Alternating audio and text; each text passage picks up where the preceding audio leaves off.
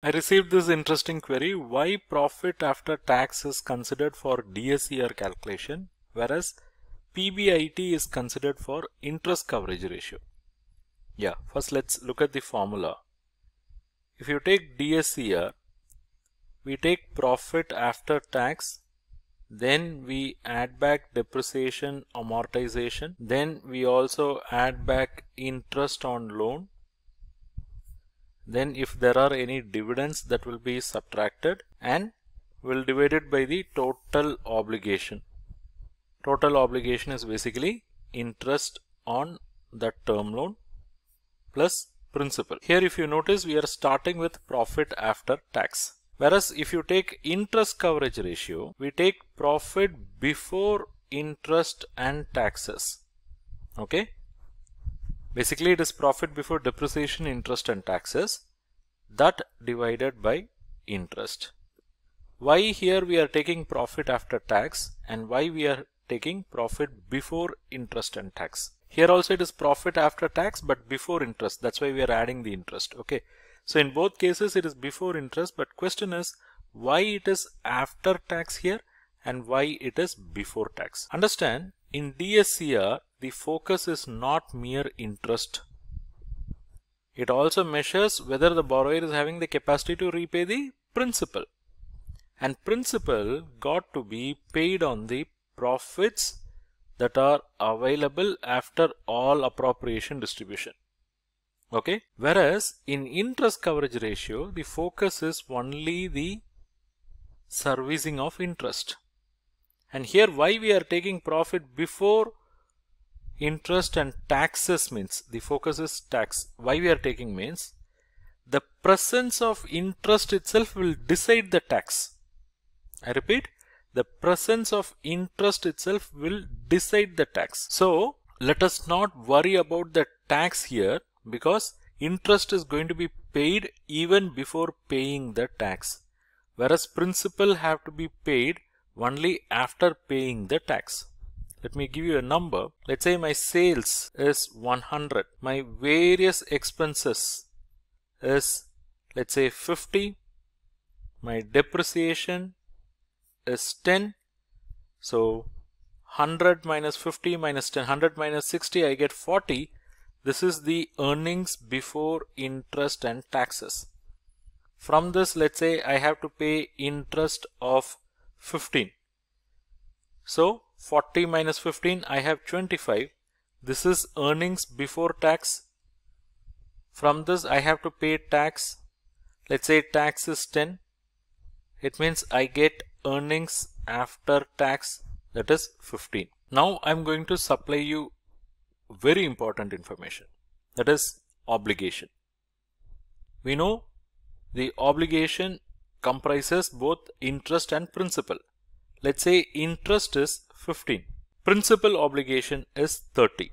So overall it is 45. Now in the formula of DSCR, instead of profit after tax, if I consider EBIT, let's see what will happen. Okay, instead of profit after tax, if I consider EBIT, what will happen? In the place of PAT, I will have EBIT, which is 40, plus depreciation of 10, which is 50, plus the question of adding back interest does not arise because this is before interest itself. Okay, so that is 0, and dividend is not given, minus 0, divided by interest plus principal. Interest is 15 plus principal is 30, so 45. So 40 plus 10, 50. 50 divided by 45, you will get the ratio as 1.11. So this gives rise to the conclusion that this borrower is having a repayment capacity because the DSCR is greater than 1. For paying 1 rupee obligation, he is having 1 rupee 11 paise. So there is some surplus, 11 paise surplus. But actually this understanding is wrong. Why? Because we started with EBIT, okay, and we said we added depreciation. So we said the total source available is 50, but that is wrong because out of this 50, there is going to be a tax payment of 10, right? Here there is a tax payment of 10. So 25 minus 10. So out of this 50, 10 will go off. So what will be available is only 40. So the source available is only 40. Obligation is 45. So the ratio is actually below 1.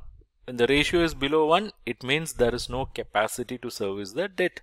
So understand how important it is. If you go by EBIT for DSCR calculation, you will be misguided. Okay. Now let's come to interest coverage ratio. In interest coverage ratio, we are going by Pbit only. Why we are going by Pbit? We'll take the same numbers. See, I am taking Pbit is equal to 40 and I am dividing it by interest of 15 and I am getting the value as 2.67 times. Here, why I am not taking earnings after tax? See, if I am taking earnings after tax, it is after interest. What is the point in comparing the profit which is after the subject matter? Because I am trying to compare the profit that is available for meeting this interest. So if I am taking earnings after tax, it is after deducting interest, after deducting taxes. Okay, then why not we do like this? That is earnings after tax plus interest. Why not we do like this? Your tax figure is itself decided by interest. Then why you bother about it? Look at here. You had EBIT of 40. The presence of interest 15 has brought down the profit to 25. And since because your profit is 25, your taxes is 10. If there is no interest, then your EBIT would have been 40. Your profit before tax also would have been 40.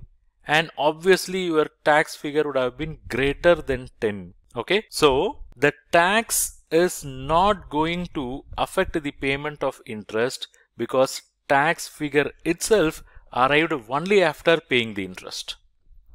Okay. Whereas tax will have effect on payment of principal. But tax will not have effect on payment of interest because it is the interest which decides the tax itself. Okay. So that's the reason we don't even do like this. That is, we won't even say earnings after tax plus interest.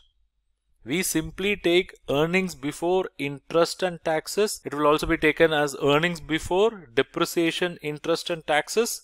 That will be compared with interest. Because absolutely tax has no role when it comes to comparison of these two items. Thank you for watching this video. Hope you liked it.